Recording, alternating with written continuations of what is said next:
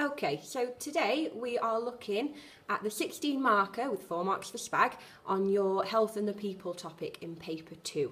As it's 20 marks in total, you want to make sure that you're getting this right, okay? So I'm going to talk you through just the mark scheme very briefly and then show you how I would structure a paragraph.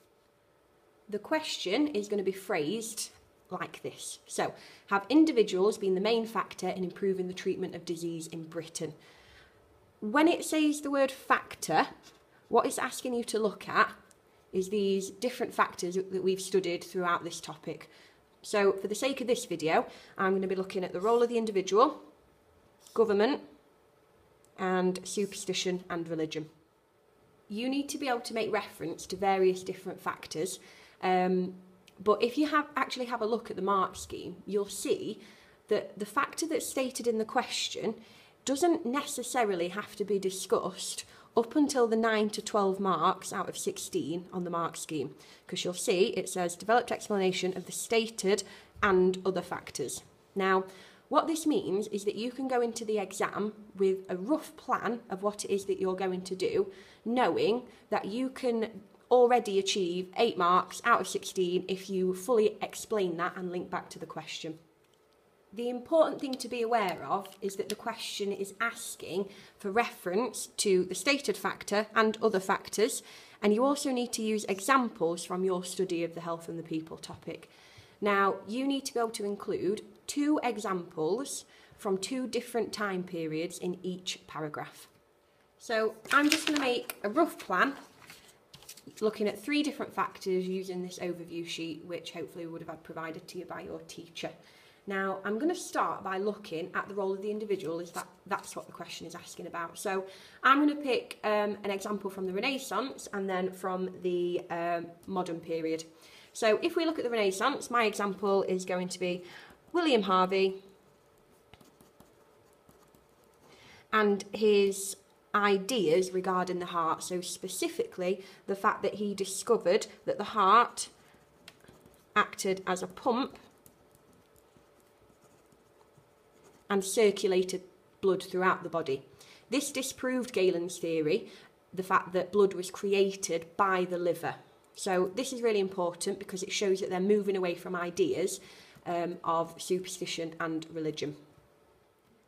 My second example is going to be from the modern period, and I'm going to look at Alexander Fleming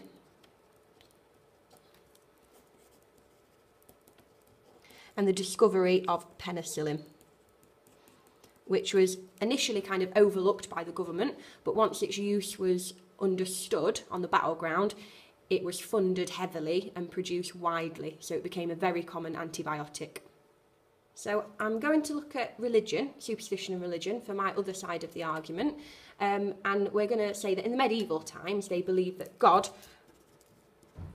sent illness as a punishment.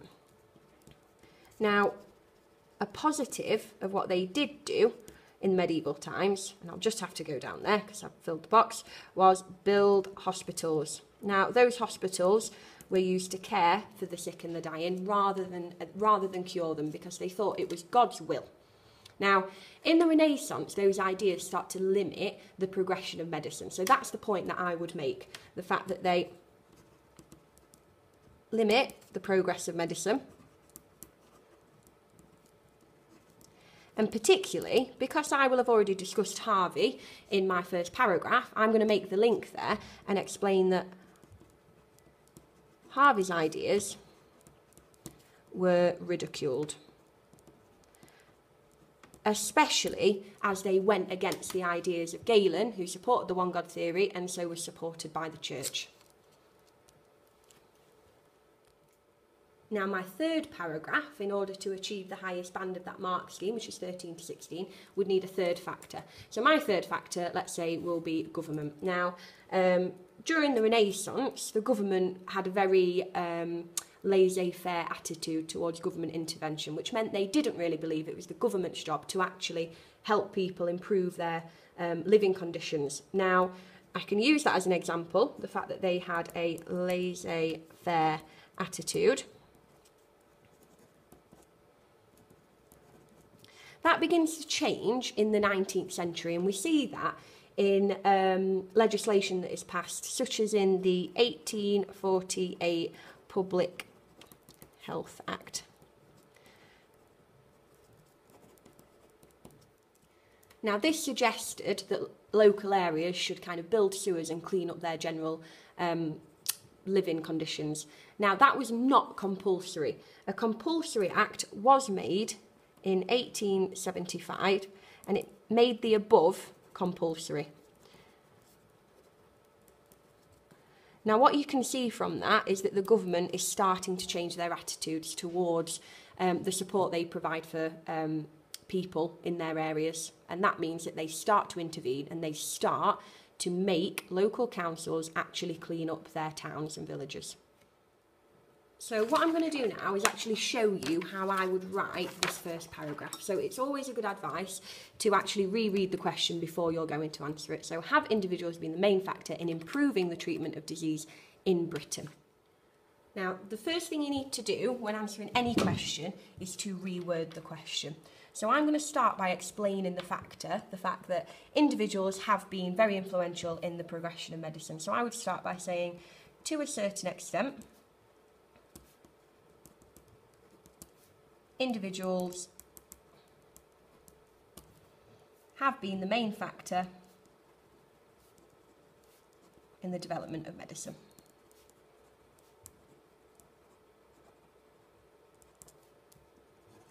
Now, what you need to do is give two examples from two different time periods. So my first example is going to be William Harvey. So I would say, for example, William Harvey had a big impact in disproving the ideas of Galen.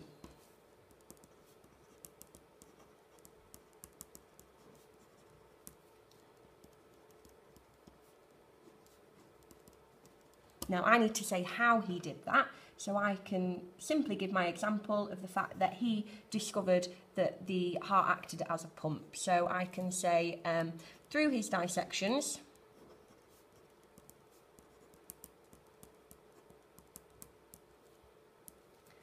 Harvey was able to prove that the heart acted as a pump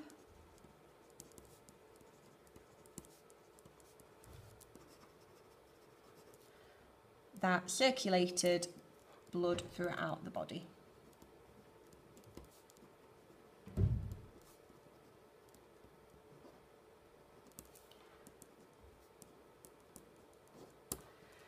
Now, to develop your contextual knowledge slightly, you could make the link here and say that, whereas Galen had believed that the liver created blood, actually created it. So I would include that because that will develop your explanation further. Galen had believed that blood was created by the liver.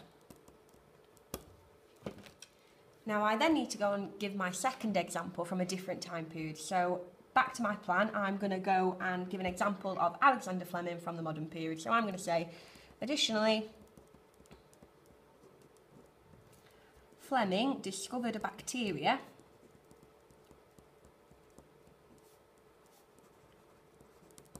which he then produced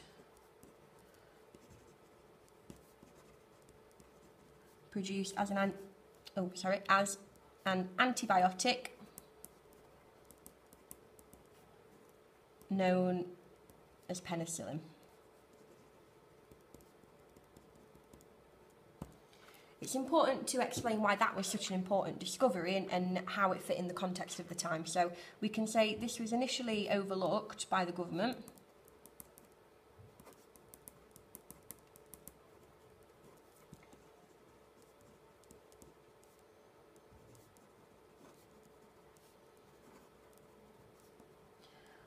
but once they realised its benefits on the battlefield, they actually began to widely produce it. So we need to make that point.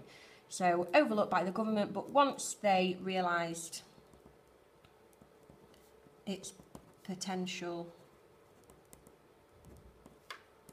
on the battleground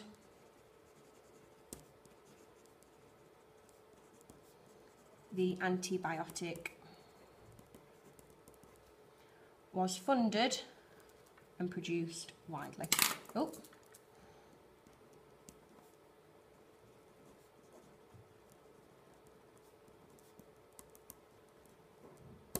So that would be two developed examples, two different time periods, supporting the point that individuals had been the main factor in the development of medicine. What we then need to do is link back to the question, and this is where your explanation is really important. So we do that by saying, therefore, as a consequence, as we do in many exam questions, therefore, as a consequence, and then we reword the question again, so like I have done up here, individuals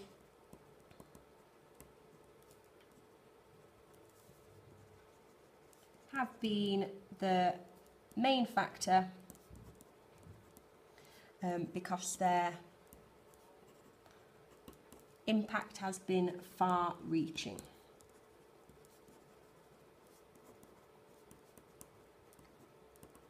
That's quite a general statement at the moment, but I am going to develop it further and explain exactly what Harvey, how Harvey developed medicine and how Fleming developed medicine. So I'm going to say Harvey had a direct impact on others developing blood transfusions, as that wouldn't have been possible without understanding that the heart was a pump that acted as a pump that circulated blood throughout the body. We could also say, and transplants, again, because he's making very important discoveries about the heart. And we can say what Fleming's specific impact was. So, and Fleming is responsible for the common use of antibiotics.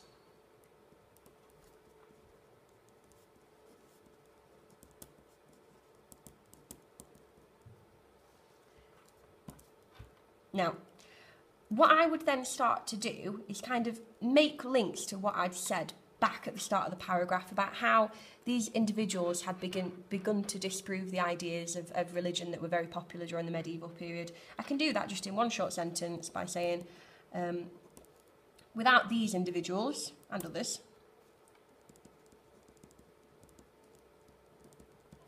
the traditional ideas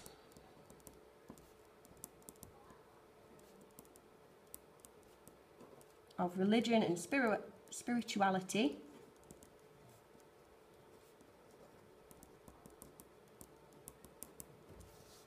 would have gone unchallenged.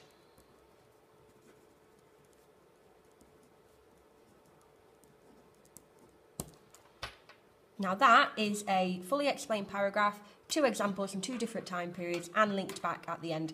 What you can see here is that I'm beginning to make links to my other paragraphs, which is going to be a really crucial thing for those people who are going for that top band in the mark scheme, because we need a complex explanation, which does mean, in some way, making links between paragraphs.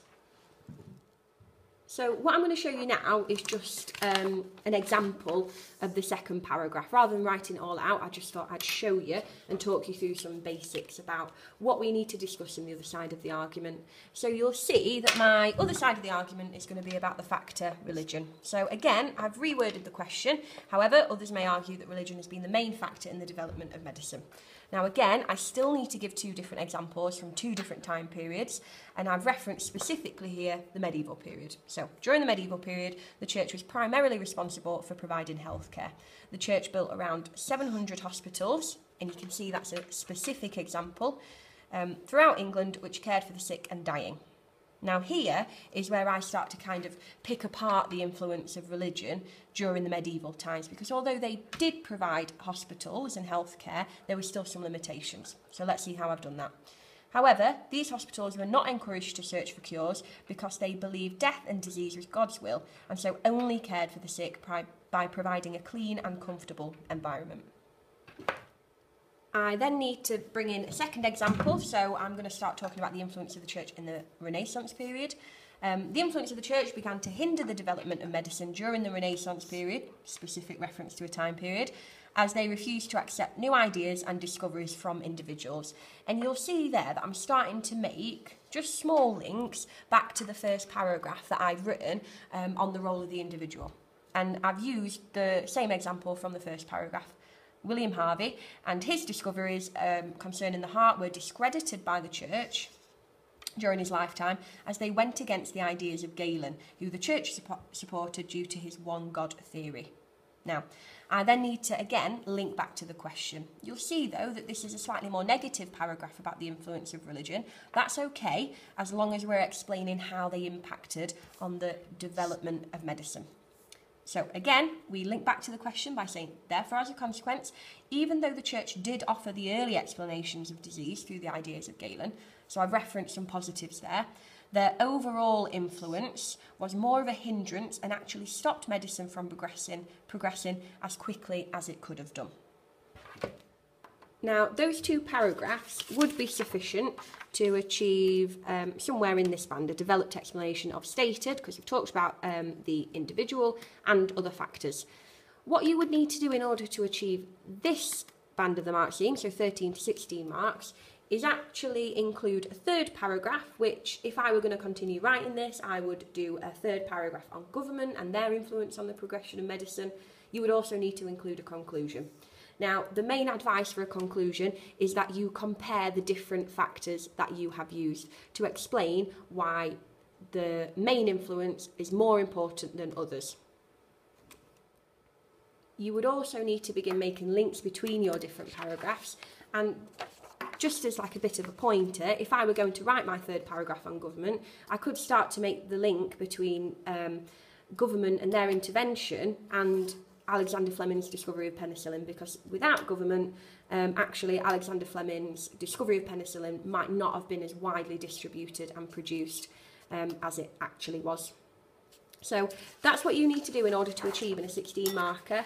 Main piece of advice, go in already knowing some factors that you could discuss, because remember, just for 5 to 8 marks out of 16, you can explain one or more factors using specific but simple factual knowledge, okay? So go in knowing what it is that you're going to discuss, knowing full well exactly what your examples are going to be.